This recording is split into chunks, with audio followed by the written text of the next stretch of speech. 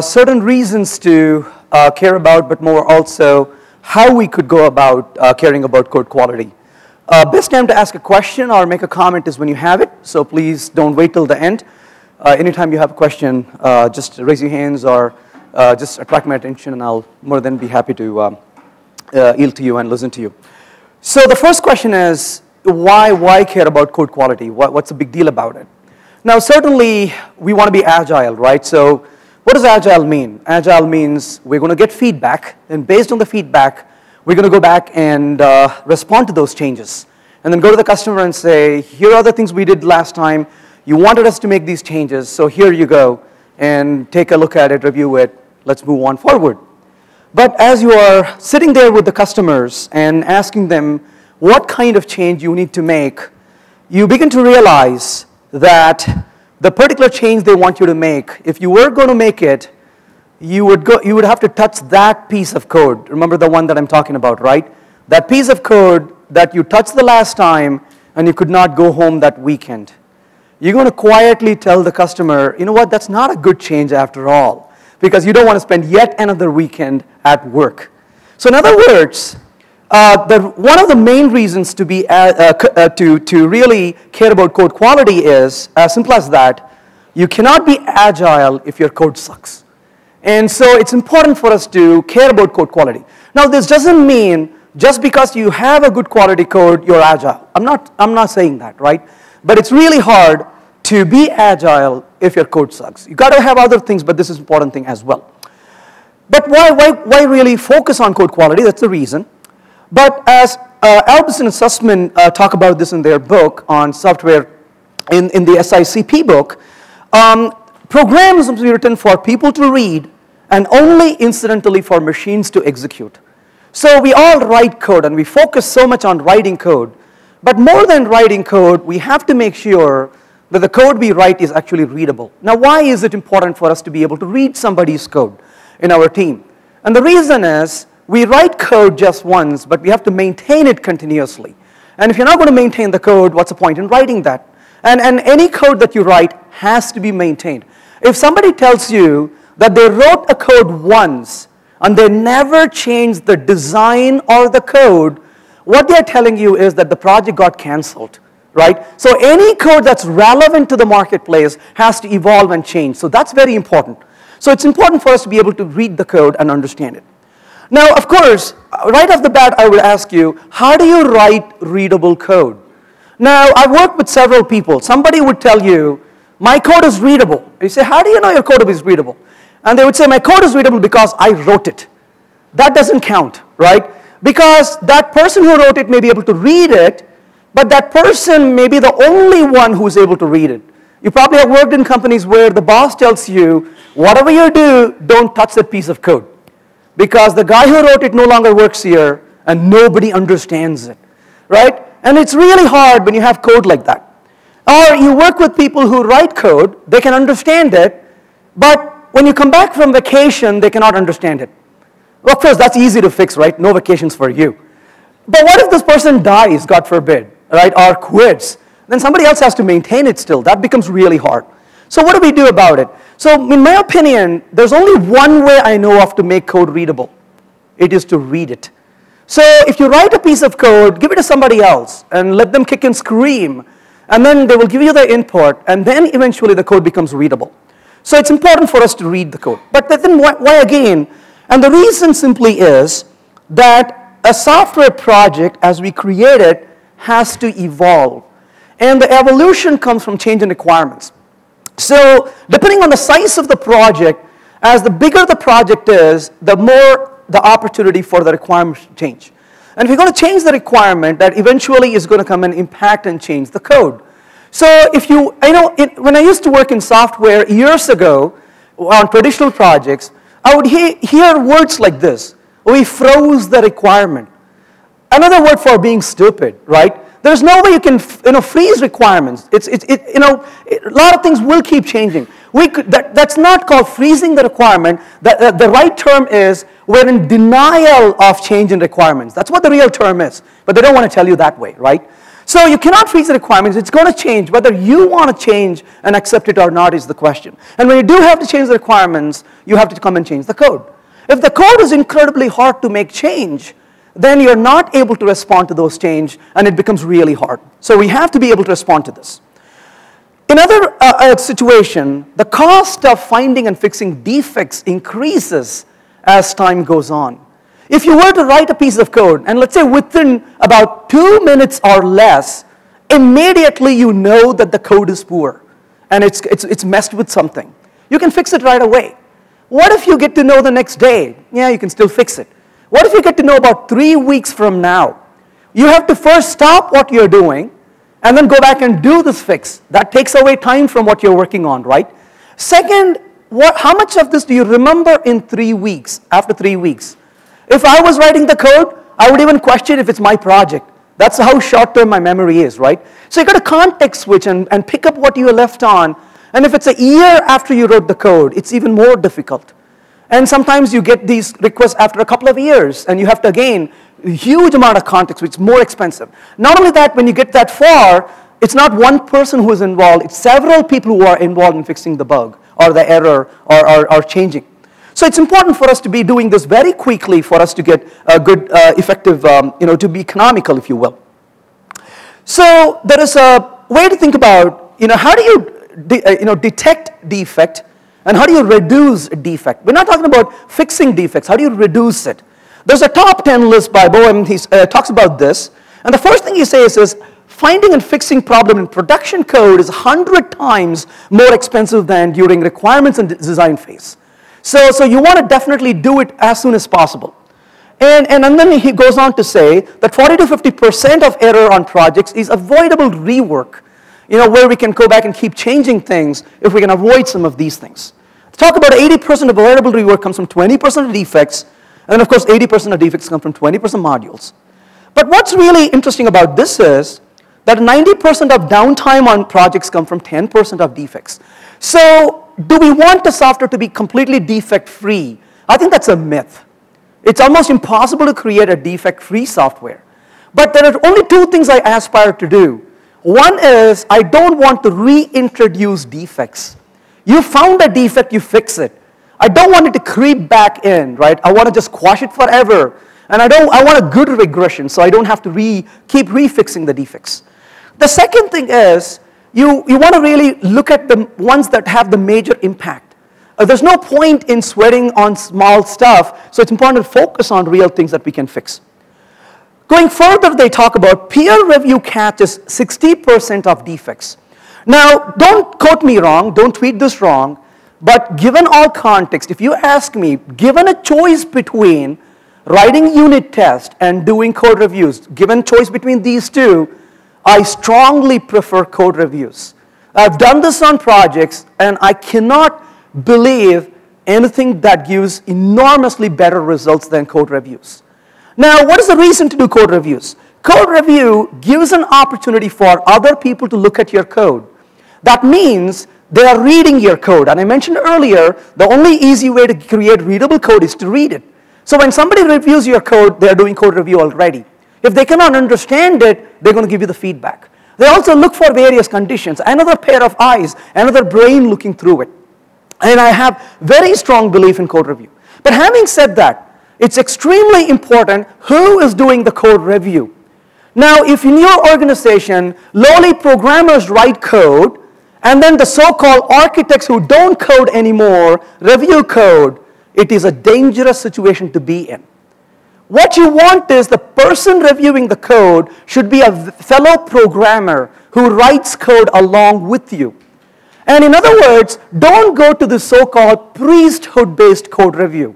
These are people who sit there and look at the wall all day, and then they say they can review the code for you, right? And they have not written any production code in a long time. These guys are dangerous. If you work in a company where the review only happens by these priesthood, architect, my recommendation is do not walk away from those companies. Run. There's no point working in those organizations, right? You want real guys on the project reviewing the code and giving you the feedback.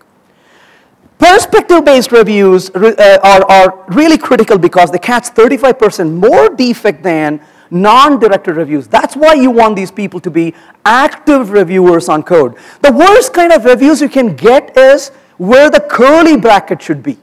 We all know where the curly bracket should be, right? You don't need somebody to review that for you. What you want is you want them to review and say, what kind of things you have forgotten, what kind of algorithms you could use, and so on. And then again, quality of code, is it readable? That's very important.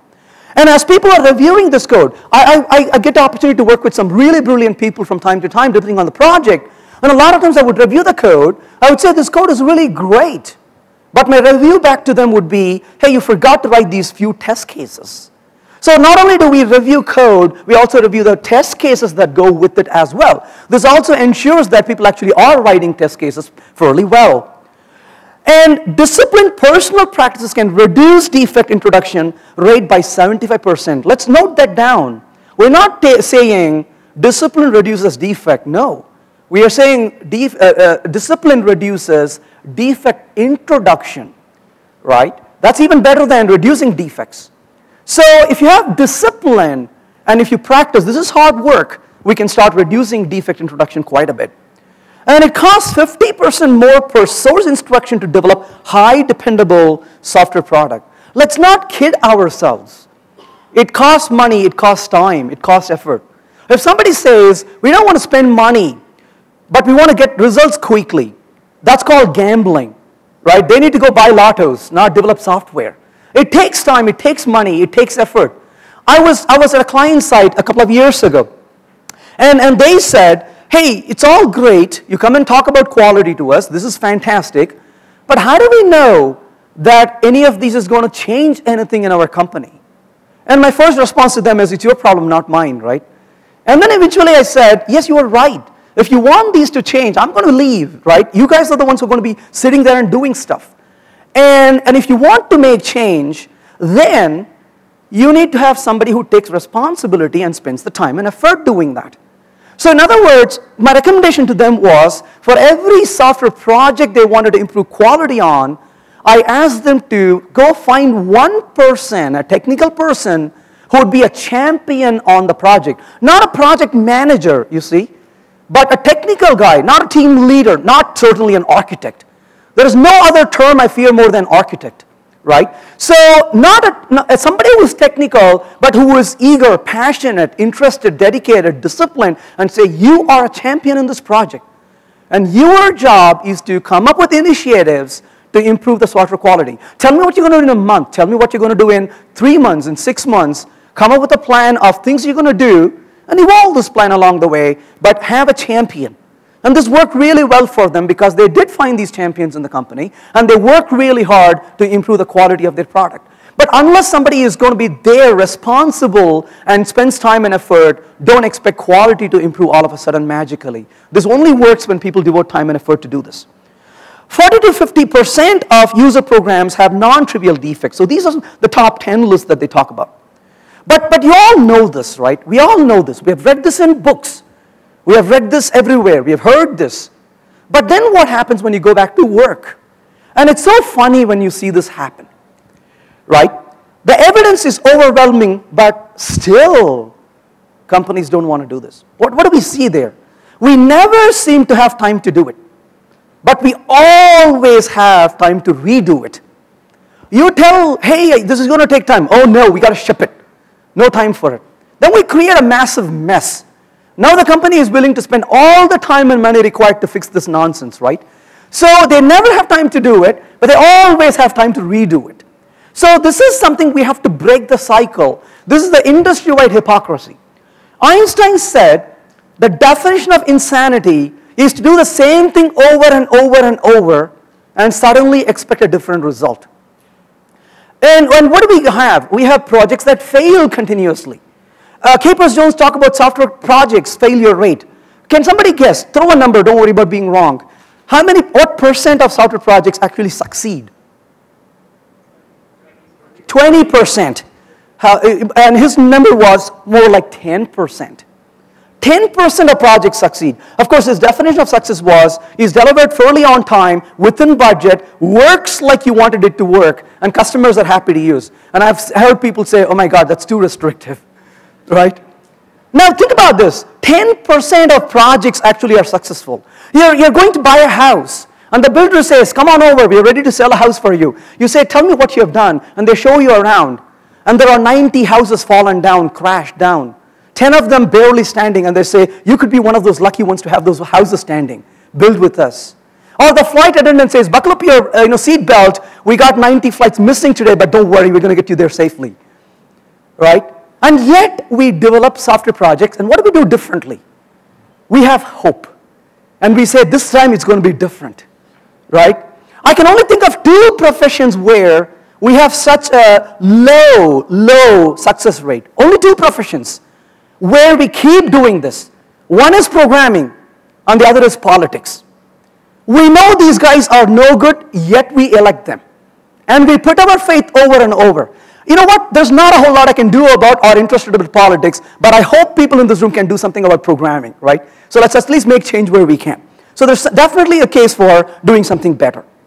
But one of the things we need to think about is technical debt. So what is a technical debt? Now, technical debt simply is the things that we accrue along the way, a little shortcut we took. Is it really wrong to accrue technical debt? Absolutely not. It is actually a pragmatic thing to accrue technical debt. If you don't accrue technical debt, you are becoming dogmatic. You're saying, I will make everything perfect. But you see, the problem is this. What is perfect? I don't know what perfect is. Because I may spend 10 days doing something to perfect it, and you come along and say, you idiot, why did you waste time doing this? After all, we don't even need this in the current release. So you want to get something fairly quickly done, but not a quick fix where you ignore what you know, but get something up and say, based on what we know right now, we're going to build this. There is these things we don't know quite, so we don't want to invest time on it right now, but that may incur a certain debt, but that's okay, we are ready to fix it. But okay, we're going to acquire a bit of a technical debt. But the first thing I would do is don't avoid technical debt, but have a good sense of what your debt is. And once you know what your debt is, you say, we're going to fix these debt along the way. So here's what I would ask you to think about. You are scheduling your iterations, or sprint, whatever we want to call it. I'll use the terms interchangeably here, sprint and iteration. You're scheduling your iteration. And what are you saying? You're saying, I'm going to spend this much amount of time implementing the features. But when you're doing your sprint planning or iteration planning, you need to also say explicitly, here is a certain amount of time we're going to dedicate to fix our technical debt. You need to schedule time to fix technical debts. If you don't schedule time to fix technical debts, where do you spend the time on doing it? And if you don't, you keep accruing technical debt. Now, what happens if you accrue technical debt? The technical debt is like financial debt, right? I go around and charge my credit card. And every month I charge my credit card. At the end of the month, I get a bill. It says, Venkat, you are supposed to pay this. And I say, you know what? Why do I want to pay the stupid credit card bill when I have the money and I can buy more things today?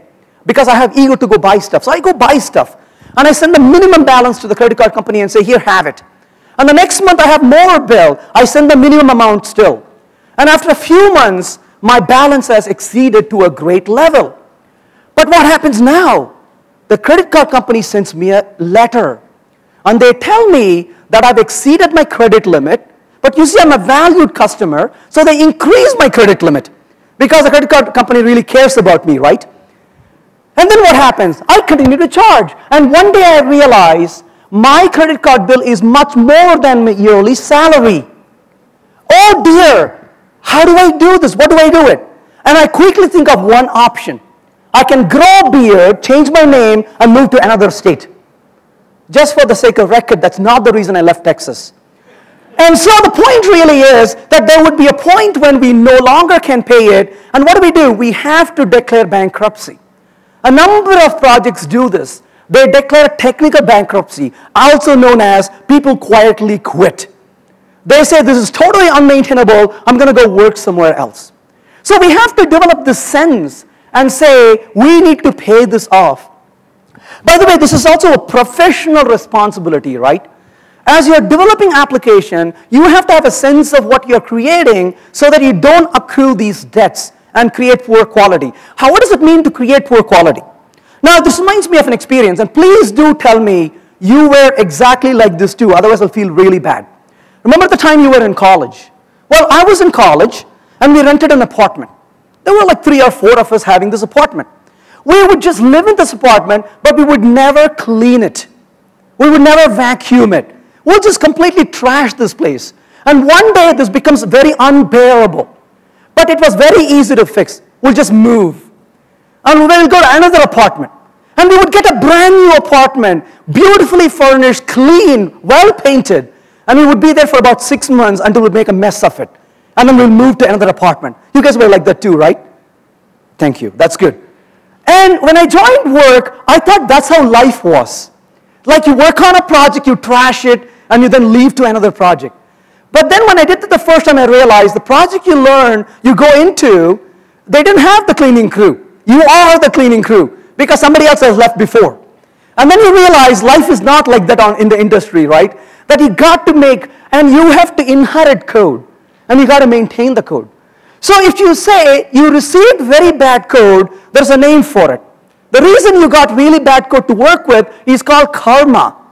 You cannot change your past. But you cannot say, you guys gave me bad code, I'm going to leave a worse code on your hands before I leave. That only will decrease from your karma bank. You don't want to mess with your karma bank, right? So you got to fix this along the way. That's very critical.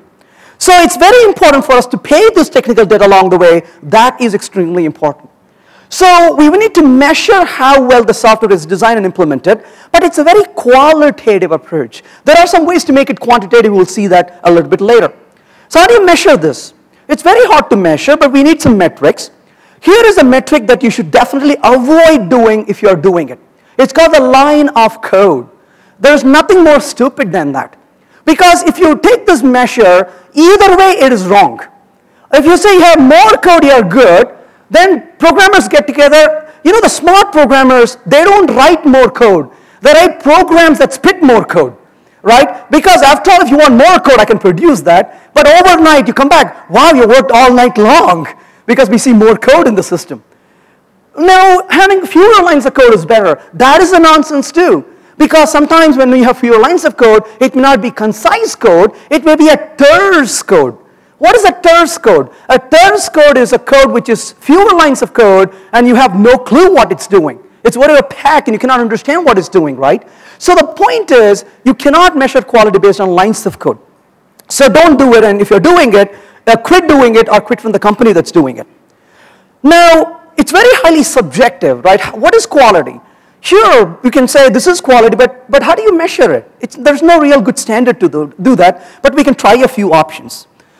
It is very qualitative. If a code is readable or is it understandable, that is something we want to evaluate.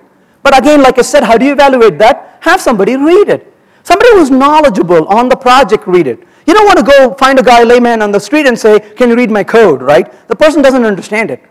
And is the code verbose? Is the variable names and method names meaningful? How many times have you seen code where a variable name is single letter? Have you? Yeah, all of us have, right? I was teaching a course in Virginia, and this client said, I was telling about code quality, and I was talking about variable names. And this guy said, we're a big software company. How dare you come to us and talk about, naming variables? I said, well, I'm sure I've seen really bad code. I thought you guys do that too. And this guy said, oh, I was just giving you trouble. And I was preaching them that you shouldn't have single letter variables. About 6 months later, I was back in the company teaching another course. And this guy came to me and said, hey, remember we met last time? I said, yes. He said, I want you to know you made a big difference in our company. Last time you came and you said, don't use single letter variables. I was very proud. I said, yeah. He said, now we use only 2 letters, right? It's extremely difficult to break this practice, right? And I'm not kidding with you. I was looking at a code. I probably have that later. And people write code which is like, really, why can't you name these variables better, right? And that is the real thing. It takes effort to put good variable names. We have to take time to do that. Create simple code that works. Now, what is a simple code, by the way? By the way, there are a couple of different problems. Most of us don't know what simple is. Simple is hard. Simple is hard to identify. Einstein said, any intelligent fool can create something violent and dangerous, but it takes lots of genius to create something simple. So it requires more time and effort to create simple things. But I think there is a problem though. Fundamentally, programmers, not that they cannot create simple code, they don't want to create simple code.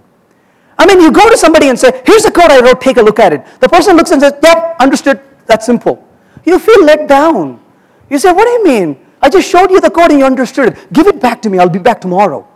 Then you go back with another version and say, here, take a look at this version now. And this person is scratching his head until the hair falls off. He says, I don't get it. And you're beaming with pride. It's like, yeah, I took a few hours to write it. You better take a few hours to write it, right? So fundamentally, we want complexity, right? Why? Because this code is complex. They say, you know what? We could let people go, but don't touch Joe over there. Because nobody knows what he is doing, right? That's job security, right? Nobody understands the code you're writing. But the problem is, at one point you get to the time where that code is so messy, you don't want that job, right? And that's where it becomes a problem for the company that you work for. And do you have test cases? And if you have test cases, what is the coverage of these test cases? How much of code has been covered? So these are some of the things we can look for to measure the quality. But the very first thing I would recommend is, if you're interested in quality, there's a very good time to do it. It is very early. Take a look at a little graph, right? I could say, here is a graph of a time. There's a timeline. On any given project, there is a time when you can turn the project towards better, whatever that better is. But that time very rarely comes towards the end. So if you start early, you have a lot of time to make things better. And if you don't start early, one day somebody says, hey, we found a tool we could use. You turn on the tool, and it gives you a million errors and warnings. The first thing you do is, shh, turn off the tool, right? We don't want to see it, because nobody has the time to fix all this mess right now. Don't compromise and say, we want quality, we're going to work towards quality. Don't take quick shortcuts and say, you know what, let's understand this problem and fix it.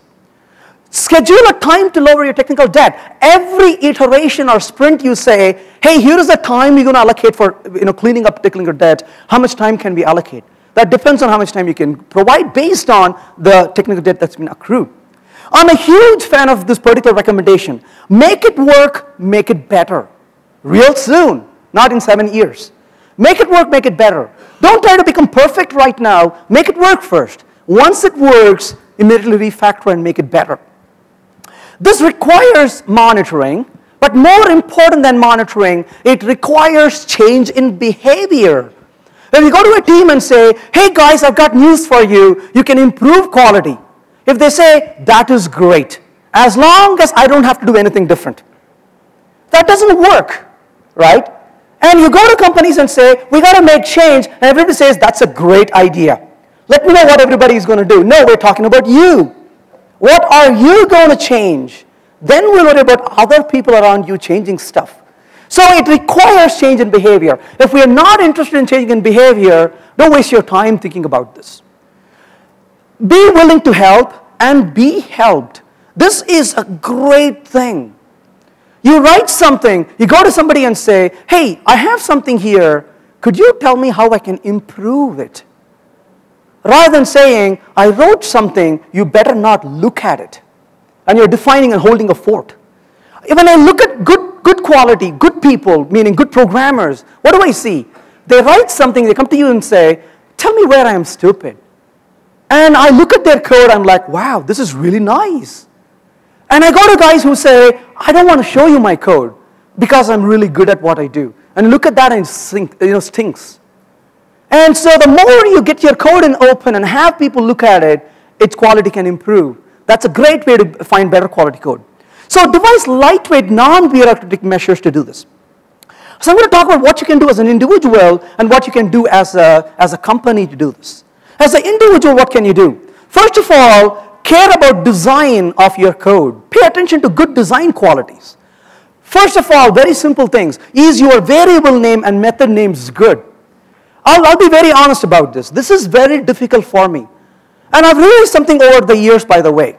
I like to write code. I write a lot of code. But I realized over time that I can never, ever write good quality code. I'll be honest about this. You can sit next to me and say, Venkat, write some code. I would write code and he would say, gosh, that's all you can do? and it'll be poor quality. I'll tell you right away. I cannot write good quality code, but I'm extremely good in finding fault at your code. I can look at your code and I'll kick and scream and tell you how it sucks. So over the years I realized, rather than pretending that I can write great code, I'll write quickly code, and the minute I finish writing the code, I will ask him to review it. And while he is reviewing the code, I will go review somebody else's code. At the end of the day, we both have better quality code. How about that? Rather than we sit alone and pretend that we have written good quality code, now we have both arrived at a better quality code. So go ahead and have other people review it. Or your method short, or your class is small.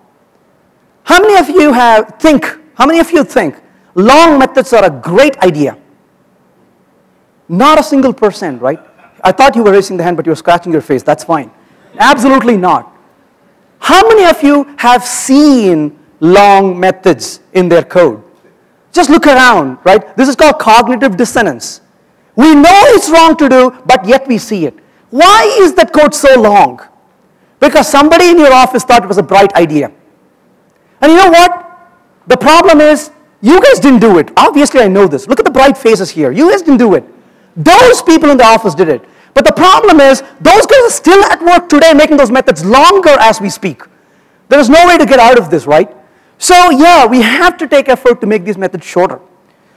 But one way to really write better quality code is to read better quality code. You see, one of the problems is, if you were sitting in a bus, and next to you in the seat, if good quality code was sitting, you won't even know it. You can't look and you glance away. You didn't even know this was, oh, you are good quality code, aren't you? It's sitting next to you in the bus. Most of us won't even recognize it if it's sitting next to us, right? So one way to write better quality code is to read better quality code. How do you do that? Go read some good books. Go read some good code. If somebody says, hey, I was looking at this code, I really like it. And when you do code reviews, I'm reviewing, say, Naresha's code. I say, you know what? Hey, good job, buddy. You've done a really good job. Well, don't keep it quiet. Go to the rest of the guys and say, hey, I was looking at this code. I thought this was really good, and I think we should do more of this. So go ahead and show people what a good code is if you find it, especially in other people's code. They don't really believe you if you say, this is my code, look how beautiful it is. You're like, yeah, right. But if you say, this is the code he wrote, look how beautiful it is. Now people are interested in listening to you, right? Absolutely. And keep it simple. And what is simple? Simple is all the unnecessary things, the cruft that goes away, all the clutter, all the things you don't need to do. And it's the bare minimum, does one thing and one thing well. It's simple, single responsibility, right? And write tests with high coverage. Run all your tests before you check in your code, as many as you can, as fast as you can. And check in frequently. I go to companies, I ask them, how frequently do you check in your code? Once in 3 weeks. How could you check in code once in 3 weeks? We got to make sure it's correct. What is correct? This is insane. You got to check in code as soon as a test passes. And people say, oh my gosh, how could you check in code as soon as a test passes? This is not complete. When was your software complete? Why do we pretend about all these constraints we draw upon ourselves? What will happen if you check in the code right away? Others will use it. What will happen if they use it? They give you feedback. Oh my gosh, I don't want to see it. Then you're worried about what you're writing, right? If you put it out and other people give you feedback, it only improves your code. Or what if I break it? Why would you break it? You ran your test before you checked in. Why would it break? Be brave, right? Most of us are cowardly. We are brave. Oh, but I won't check in code. I'm worried I would break it, right? I was at a client side. I told them, check in code. Oh, no, I will not. Why? Because something may break. I said, look, I guarantee you, I promise to you, if you check in now, if you check in the code now, I guarantee you, nobody would die tonight. Seriously. You're not in a continuous integration mode where this is going to go fire up and launch it and launch some missiles tonight. It's not going to happen. I know what you guys do. Why are you so worried about it? Nobody's going to die because you check in the code. Only we can learn and get better, right? So if you don't check in code frequently, what is frequently? Every minute a test passes, check it in. I check in code hundreds of times a day. Hundreds of times, maybe thousands of times, depending on what I'm doing. I don't want the code to be sitting on my machine. As soon as something works, I want to check it in. Why? The reason is extremely simple. It's important to ask why though. Why? Because I modify a code. I've not checked it in. I continue to modify it. And I spend 4 hours modifying this code. And I've not checked it in. And you come along and say, hey, writing all this looks complex. Why don't you make this change? Oh, don't touch it. I have not checked this in yet. I don't want to lose it. You're worried about making the change. Or even worse, what do? You start zipping it into multiple directories. Right? This is the worst way to do it. You've got to think of professionalism. If the guy who comes to fix your plumbing does stupid things, would you hire him again? So we got to watch ourselves. Are we doing stupid things? Would you zip your file in 20 places and keep it? Is that the way to develop software? Say that again? That's even worse. Right? Then you got to go look at all these shelving. Why don't we just do the right things? Right? We're trying to hide behind things. Of course, if you're using something like Git, it kind of gives you the shelving, and that you keep checking in locally, and then you can decide when to push it. Right? But again, don't overdo it. It's okay to get the software out there and get the feedback fairly quickly. And then once you do that, you can go back and improve it. So one of the reasons I check in stuff is I can go wild and make changes. In fact, if I'm working on something and I say, you know what, I think there is a way to improve it. You know what's the first thing I do? I check it in. Because I would try to improve it, and after about 10 minutes I realize, and I will simply kick out the change I made, right? Throw it away. And just get from the version control, I'm back on my feet to try my next brilliant idea. And so checking code frequently gives you agility and fearlessness in making change to your software. So that is why I insist on checking in very frequently. Go ahead, please.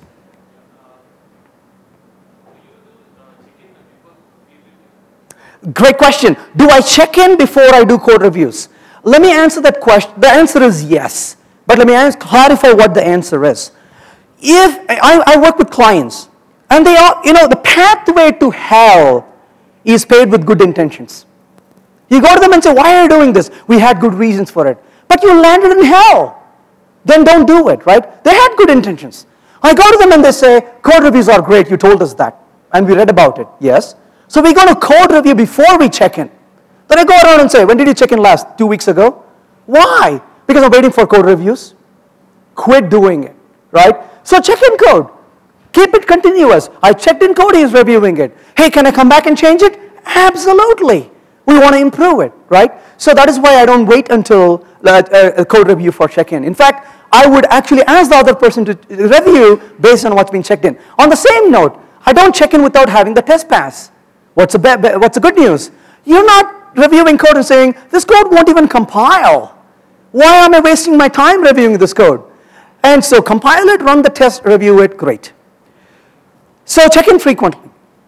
Learn your language. I can't tell you how many times I could run across programmers and they'd say, we don't want to do it. Why? And they do all kinds of stuff from 7 years ago when the language was there. And you look and say, why are you doing all of this? Why didn't you do this other feature which came 2 years ago? And they have not kept up with the language. Learn your language. Don't blame the language for what you cannot do. If you're switching languages or you're a Java programmer learning C#, C# programmer learning Java, learn the idioms, learn the differences. You cannot apply the same thing. The worst kind of guys are the guys, I cannot tell you how many times I go to companies and I meet architects. They secretly tell me, hey, I'm an architect on the product, and the last time I wrote code was 6 years ago. In fact, some of them are proud of the fact. It's scary. We have a name for those guys. We call them the PowerPoint architects. Very dangerous people. They draw pictures and in PowerPoint and they show it to you. And before anything serious happens, they quit, leaving a mess behind. So don't encourage PowerPoint architects. Very dangerous guys in your project, right? Let them write code. Let them then be the architects, right? So this is very dangerous. Avoid the cargo cult programming. What is cargo cult? You look at somebody else and you do what they're doing. Hey, why are you doing it? It worked for them, so it should work for us. But why did that work for them? Ask and understand why that's really applicable. And again, code feedback and criticism. Criticism is a good thing because you can improve. And when you give criticism, don't attack the person. Instead, motivate them to change and tell them how this could be better. Like, that is what criticism is, not going and bashing people. Keep it simple. Don't build a Rube Goldberg machine, right? Keep it simple so you can understand what this is and maintain it. Don't devise something very complex. And people look at this and say, wow, how does this work? And all this happen before this one thing happens, right? So don't build it. We all have built this in software. You know what's the worst thing? We build it and we are so proud of it. You say, isn't that cool? Right? Absolutely. You got to change it. So keep it simple. Tony Horst talked about there are two ways of constructing a software design. One way is to make it so simple that there are obviously no deficiencies. And the other way is to make it so complex that there are no obvious deficiencies. Actually, he goes on to say the first one is more difficult to do. So we want to make sure the code is actually easier to understand so we can actually reason the code. If it's so convoluted and confusing, well, you don't even know what it's doing. How do you know if it's correct or what the bug is, right? It's very difficult to go back and fix it. So it's important for us to be able to create simple code so it's easier to reason, easier to understand, and easier to maintain it. That is very important. So what do you do as a team? First, avoid shortcuts. Why are we taking shortcuts? Because we can get this done quickly. Speed is important, but that is a crashing speed. That doesn't help. Take collective ownership. Teams should own the code. By the way, I don't want Venkat's code and Raju's code. You want to avoid that, right? Whose code is it? It's the team's code. Anybody who has the desire to change the code can change it as long as they take the responsibility to fix it and make sure it's working. Anybody can come and change the code. Why should I do this? If you're a project manager, you want speed. So I got a brilliant idea. You, sir, over there are going to write GUI code from today. And you, sir, are going to write database code from today. You have been designated for XML processing. Sorry. And every day I come to work, these three guys do exactly the same thing. He writes the GUI and nothing else. He writes the database code, nothing else. He's still processing XML, nothing else. Now, are these guys going to be really good at what they do as they do it? Absolutely. So, as a manager, I say, whoa, look at that. These guys are producing code really, really fast. And one day, he says, I quit.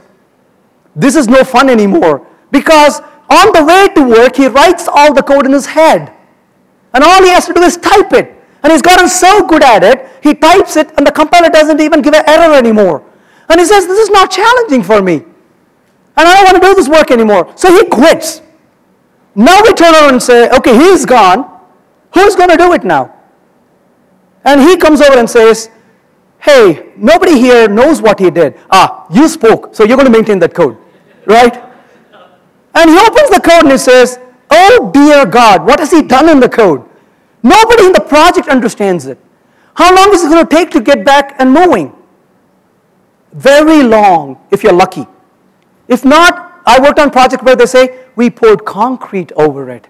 This is what I love in our field. They would do stupid things, but they'll give a nice term for it. So you don't feel so bad about it, right? These are called euphemism. We poured concrete over it, meaning we suck and don't look over there.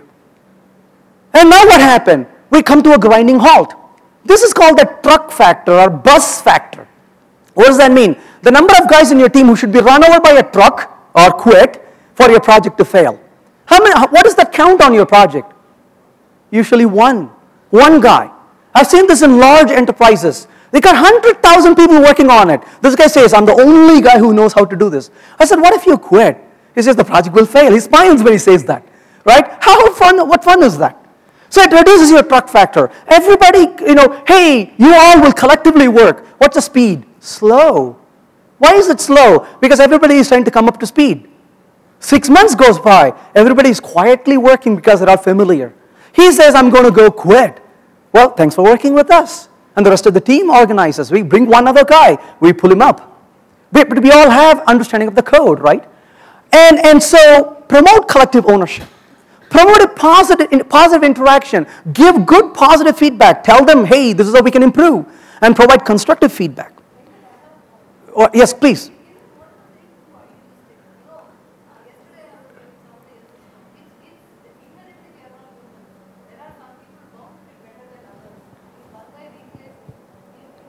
See, but what you're trying to do right now is you're saying, we got to be perfect in what we do.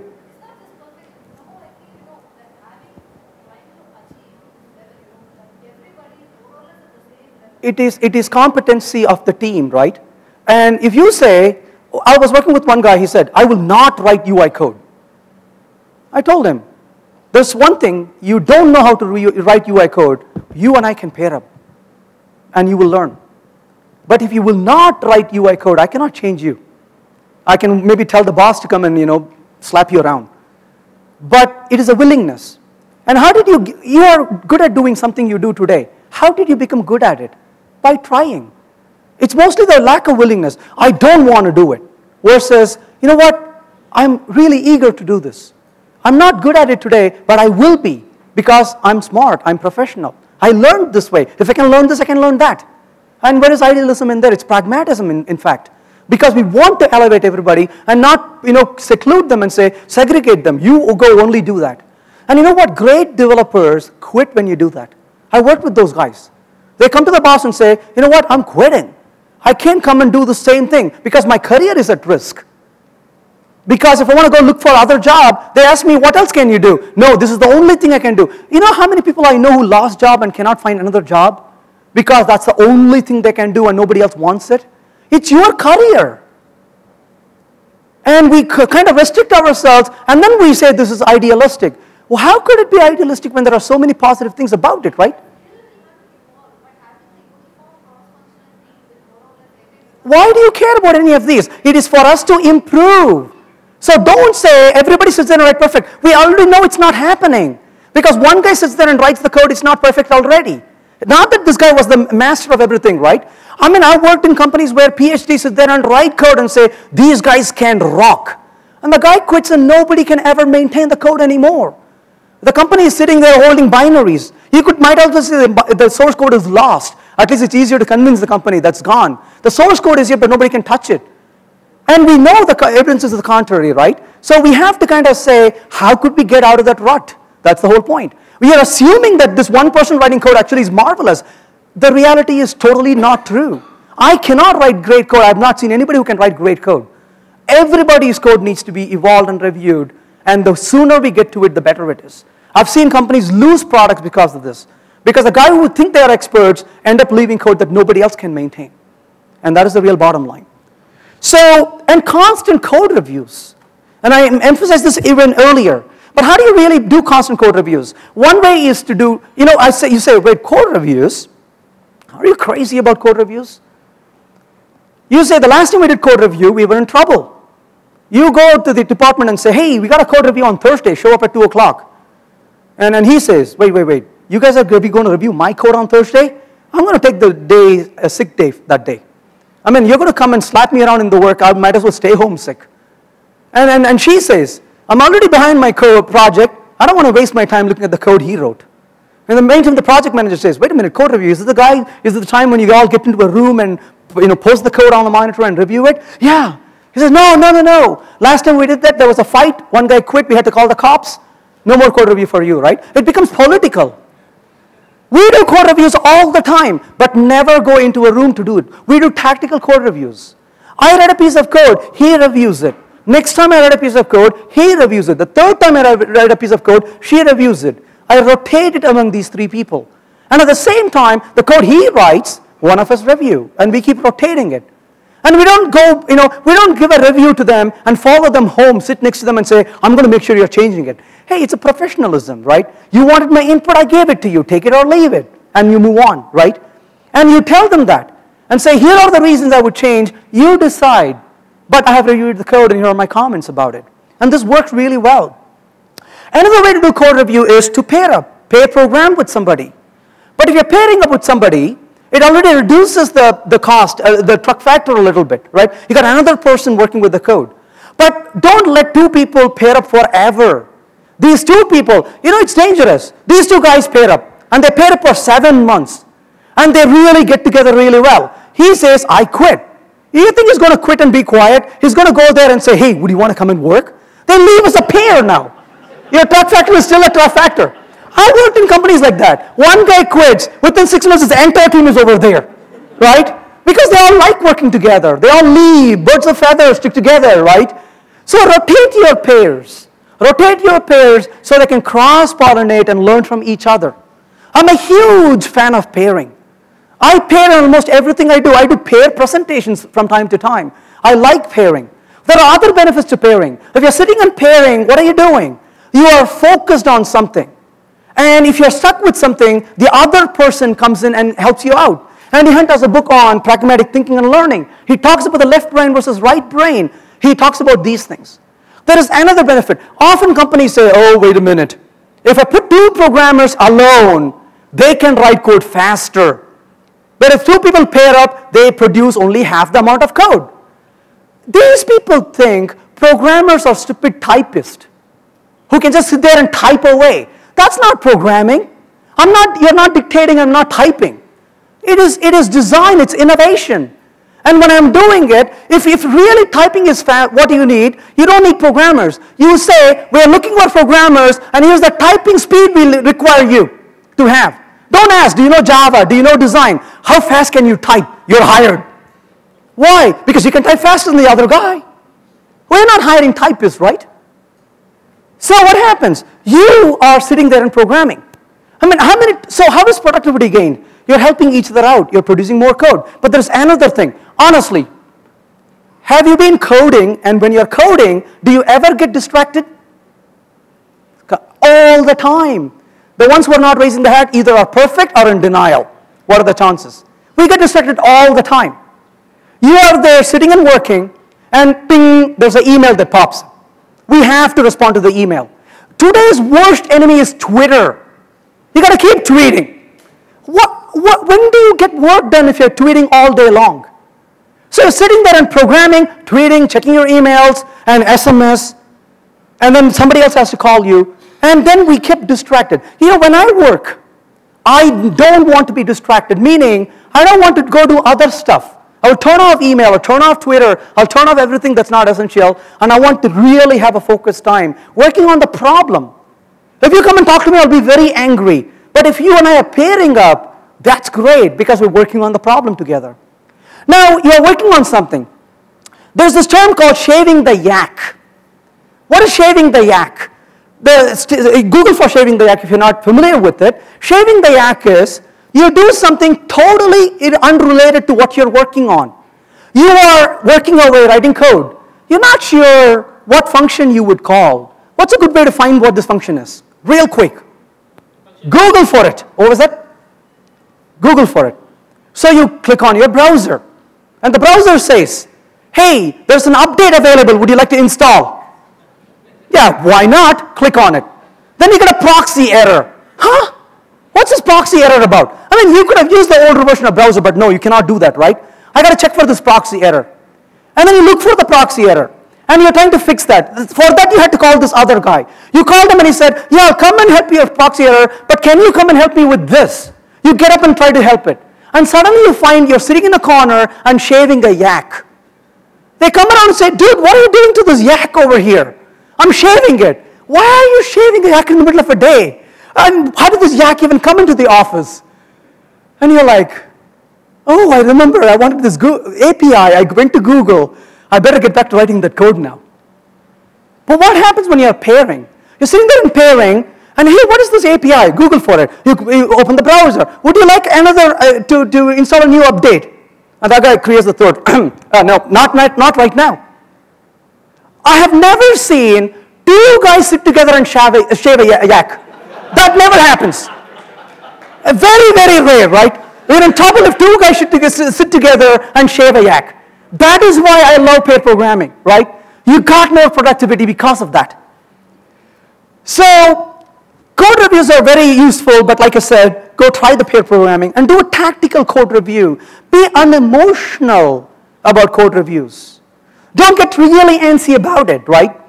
And so, when you're doing code review, don't try to criticize people. Instead, give them constructive comments. How do you improve this? That is very important. And don't be very emotional, right? So you want to seek feedback and provide feedback, be constructive.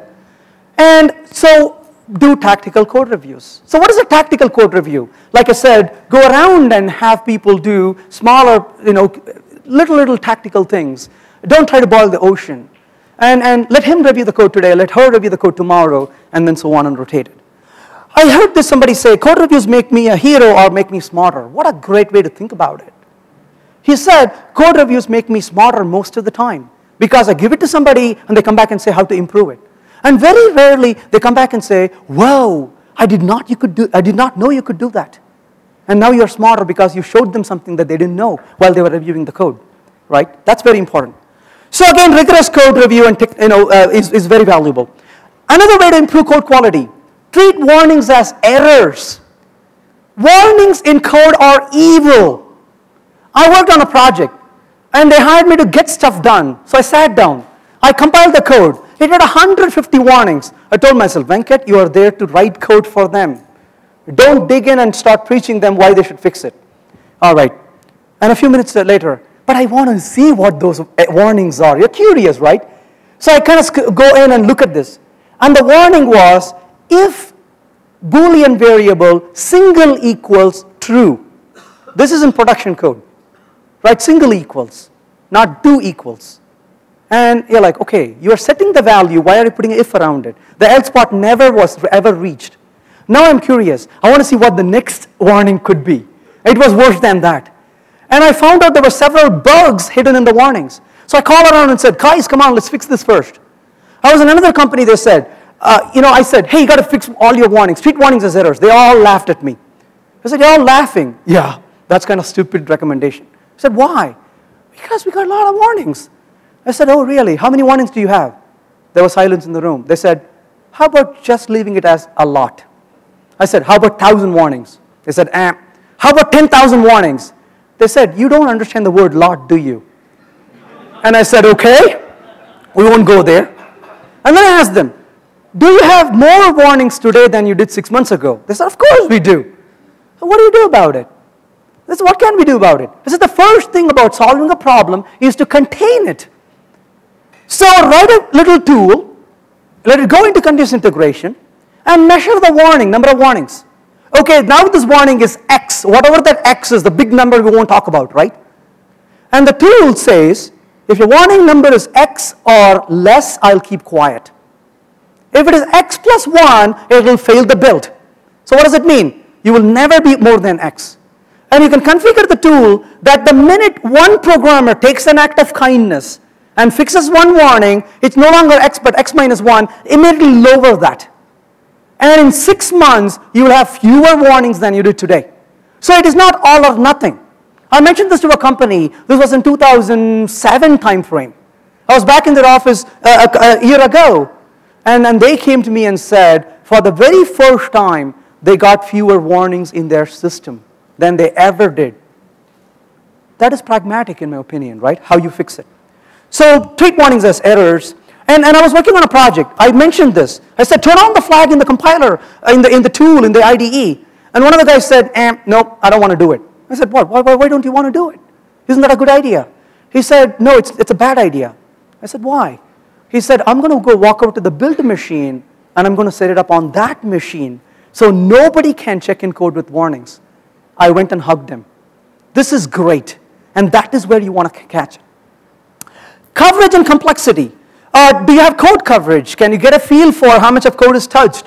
What's the complexity of the code? What's the code size? What are the duplication? Measure some of these things along the way. And there are tools for these, by the way, right? I'm going to skip through the tools now. I'm not going to go through the tools. But there is tools for code coverage. You can Google and find these things. You can look at cyclomatic complexity values. There is Thomas McCabe index. But one thing I want to point out is this. You can look at the complexity. You can look at some of these metrics, right? Don't duplicate code. That's another thing you can do. But this is a thing to think about. If I tell you my code has low complexity, that's a good thing, right? But I also have no test or very low test. That's a risk, isn't it? Absolutely. I have low complexity, but very high amount of coverage. This is the world you want to be, right? That's the ideal world you want to be in. Great. What about high complexity and low coverage? This is higher than high. This is really messed up beyond repair. But how do you tell the people where you are? So there is actually a very interesting tool for this. It's called change risk analysis prediction, known as the CRAP metric. The CRAP metric basically says how crappy the code really is. It looks for a threshold value. If the value is 30, so what do? They measure the test coverage and they measure the complexity. And then they put together a complex equation to find this. And beyond a certain level, the code has crossed over to a crappy territory and you cannot fix it anymore. So that's a tool you could use. There's a tool called CRAP4J, for example. So we have to also keep track of quality of code. How do bugs creep in? How do we deal with it? We have to be very careful about it. We got to think about code smells. Code smells come in various forms. How do we deal with code smell? What are some of the code smells we can identify? Long methods, poor variable names, inheritance when we shouldn't use it. There are so many smells we could identify, right? The list goes on and on and on. And we could collectively work together and find these code smells. And the reason is to not blame it. So basically the idea is that you want to really get quick feedback.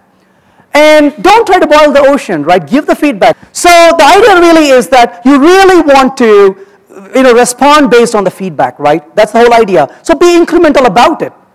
So you want to deal with code smell. You want to finish up technical debt. Those are extremely important.